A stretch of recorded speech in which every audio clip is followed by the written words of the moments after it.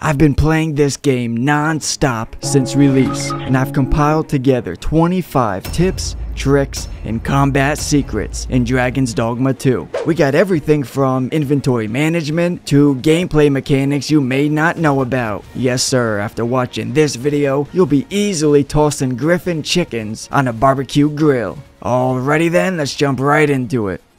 The Mage basic healing spell, Anodyne, can deal damage to undead creatures, such as zombies, skeletons, and these ghostly hooligans. Yep, it's a protective bubble healing allies while damaging the enemies at the same time. Like, goddamn man, that's pretty cool. Given you have a ready supply of healing items to use in your quick slot, you're essentially immortal, if you're quick enough. At the moment you run out of health, you can use healing items and keep yourself alive. I mean, this Minotaur ravaged my team. I was the last one left, but I held it down, man. Clutched up like a Chatosaurus Rex. Because every time my health hit 0, I swiftly used a quick heal and was all good. And thankfully, I had plenty of healing items on me. Would you like to jump off a cliff without taking fall damage? Well, here's what you do. Step 1, grab your pawn. Step 2, yeet pawn off cliff.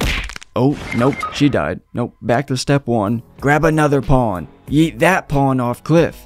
Jump safely into his gentle arms like a warm hug. Another cool little tip about skeletons, if you mollywop them hard enough, they can break apart with their tiny little skull flying off, rolling away like a stray peanut. Now if you don't crush the skull, the skeleton will resurrect back together. Watch this, I knock his skull off the dude's body and he catches it. He fucking catches it in his hand. Like damn bro, what a guy. What a guy. Just plops it back on, no problemo. So right here you can see that's another skull rolling away and I smashed it. Now I have doomed its spirit to hell, never returning back to earth. If you're considering resting around the campfire, it's wise to do a little pre-sleep cleanup in the vicinity. Dealing with any scallywags in the nearby area before you set up camp will decrease the chances of being rudely awakened during your beauty sleep by some bum-ass impolite goblins. I mean, these dudes clearly do not appreciate the value of beauty sleep. Oh my goodness! These pesky happy flappers can be extremely annoying, especially if you are a melee fighter with no ranged attacks. Well, feel free to throw whatever you can find at them. Nearby rocks, dead bodies, hell, even use your own teammate like a human dodgeball and launch them on up there to knock down the happy flappers. Keep in mind that throwing items and enemies may not do insane damage, but it does deal heavy knockdown power. That's what throwing rocks or random items is most effective at, dealing heavy stagger.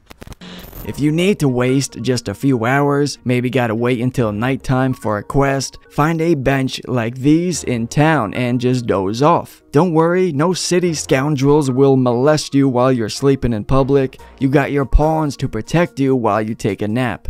Make sure you rest at inns. The game has an autosave feature, but resting at the inn is like your main checkpoint. Using campsites or just saving is not significant in the same way that resting at the inn is. I shit you not, dude, I lost probably 10 hours of progress because I didn't rest at the inn. I just kept using campsites and the autosave. Big mistake, man. Big fucking mistake. I was furious. I was so mad. Plus, this way, if you fail a mission or something goes down in a way you're not happy with, you can backtrack to the last time you rested at the inn, which will override any progress you've made after that.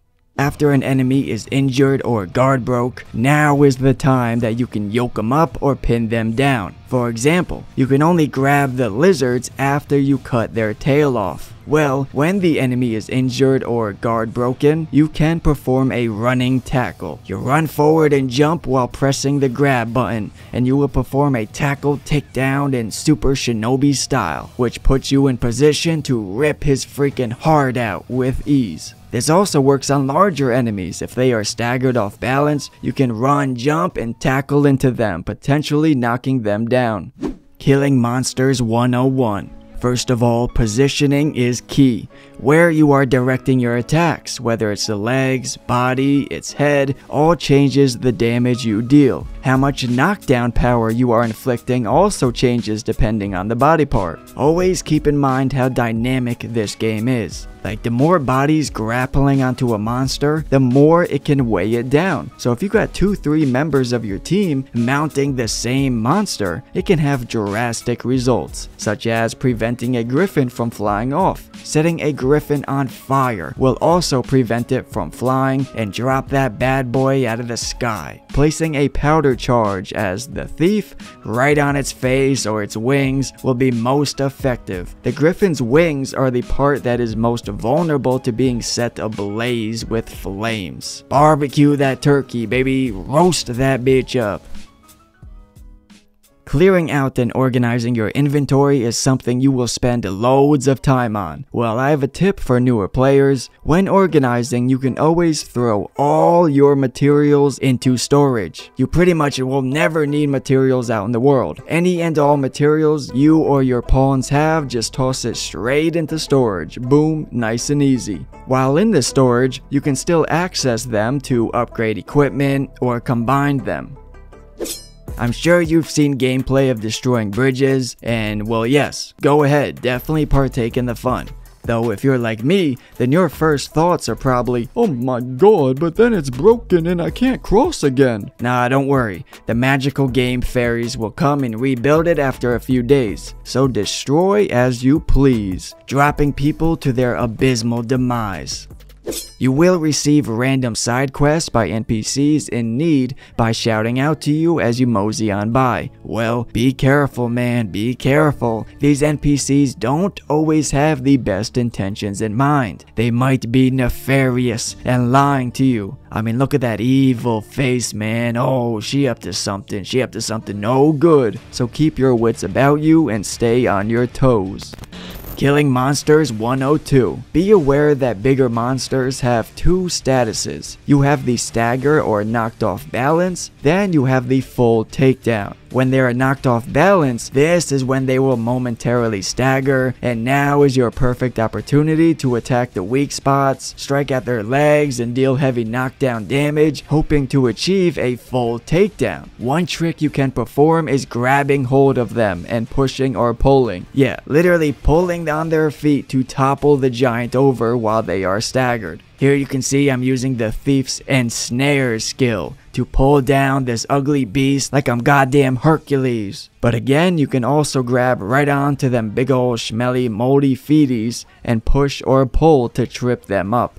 Right now, this Cyclops is drenched for some reason, so that's why we are freezing his cheekies off super easily. Oh yeah, look at that. That's a nice position right there.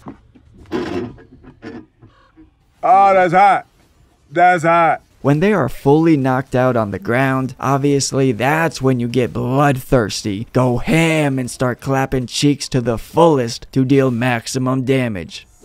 This may seem obvious, but I recommend you try customizing and tweaking your button mapping to your preference. I mean, I changed my main light and heavy attacks to R1 and R2. This way I can attack without taking my thumb off the joystick, so I can seamlessly look around with the camera while attacking. Now, this game requires you to control many different actions and buttons at the same time, and if you got them Palpatine fingers, then I definitely recommend you figure out what's best for you.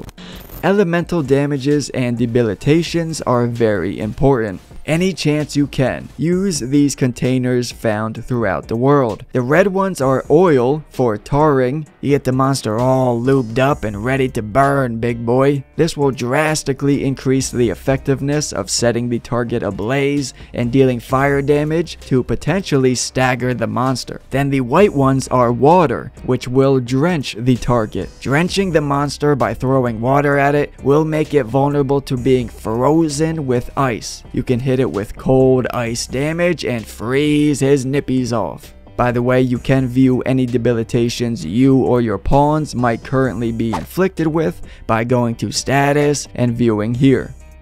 Hairy monsters are typically weaker to fire, saurian lizards are weak to ice damage, and much more. I recommend having access to at least 2 different types of elemental damage between you and your pawns. Elemental types are not the only types of damage. You will also notice strike and slash damage. Well, this can make a big difference too. Strike is best against hard, rocky surfaces like stone golems or skeletons. Think of strike damage like smashing with a big old bonk, blunt weapon, while slash damage is better for softer, fleshy critters that can be sliced up and carved out like a Thanksgiving turkey. Be sure to make your pawn exciting. Enhance the allure of your pawn by giving it captivating characteristics, a wacky name, unique appearance, whatever. Do this to catch the attention of other players in the Rift, so that they will use your pawn, and therefore it'll gain advanced knowledge and tips about quest. I mean, you want your pawn to be freaking Einstein. You want the most knowledgeable pawn in all the land. It will benefit you infinitely during your adventures. I mean, imagine your run-of-the-mill fantasy-looking dude named John pulls up. Bruh. My last week grocery list is more memorable than this dude. Nah, you want to have freaking Shrek walking up looking crazy, strutting on the scene looking powerful. Or you can use the sex sales tactic, because let's be real, the gaming community has more simpy simps than the ocean floor has got sand. Oh my god, look at them things, man. Y'all are wild, man, y'all are wild. So get your pawn looking sweet, have them boobies bumping, and I guarantee your pawn's big old jugs will be chosen more often. I know most of you have already created your main pawn already, but there is something in the game you can obtain called the Art of Metamorphosis. You can use this to rebuild you and your pawn's appearance. Are you stuck on a quest? Having trouble finding little Johnny who's been abducted by perverted goblins? You want to reach him before he gets seasoned and eaten alive? Well, you got 2 options of help. First is using this lovely oracle, a small 50 pence, and she'll give you a hint on your current primary quest. It's usually pretty fucking useless, but sometimes it can help. And number 2, when browsing pawns in the Rift, this symbol here indicates that this pawn has prior experience on the particular quest you currently have activated. So mark and activate the quest you need help with, then search for a pawn with this indication so they can share their knowledge with you and help save little Johnny before he gets his little boy cheeks clapped. Are you a masochist? Are you the type of hardcore gamer that enjoys being beat up and abused, but then pushing through your limits and succeeding, going plus ultra, plopping your giant nutter butters on the table after conquering an extremely difficult task? Well, I have a tip for you to help challenge yourself here. As you make your way through the game, you may find it being much easier than you would like. And unfortunately, there is no hard mode you can turn on. But one trick to prevent you from steamrolling every monster you come across is by not using your extra pawns. You don't have to use them. You aren't forced to use 4 pawns. You can just roll through the world with you and your main pawn, Bonnie and Clyde style dynamic duo. This could give the game's difficulty a much needed boost to make the overall experience feel more satisfying and rewarding for you. If you go through the game with just you and your main pawn, that definitely gives you some Chad points. You know what else can make you a Chad? Joining up in our gaming Discord, made specifically for action RPG fans like you. Here you can meet new players, discuss builds and weapons, partake in live events, all that. So feel free to come check it out and be part of this growing community. All gamers are invited. Link to the Discord is down below. In this game, talking to NPCs is how you receive 90% of the information you need. Well, this can be a problem for some of us who have the brain size of a squirrel or the attention span of a TikTok-obsessed teenage girl. But don't worry, you can go to the menus and to history, where you can find pretty much everything important the game has told you so far. Think of it as your personal vault of knowledge, filled with pearls of wisdom and personal data about all the NPCs you've come across.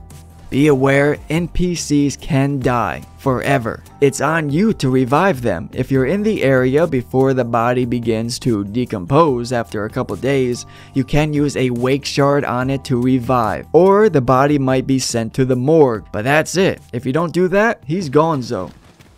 Make it quick. Hey yo, you heard what he just said? That was mad rude. I just wasted a wake shard on his grumpy ass. Damn, bro. Now, if you made it this far in the video, please body slam on that like button and comment your thoughts and opinions down below. Do you have any tips or tricks of your own? Please share with us below. I thank you for watching, my fellow jabronis, and I will talk to you later. Stay golden.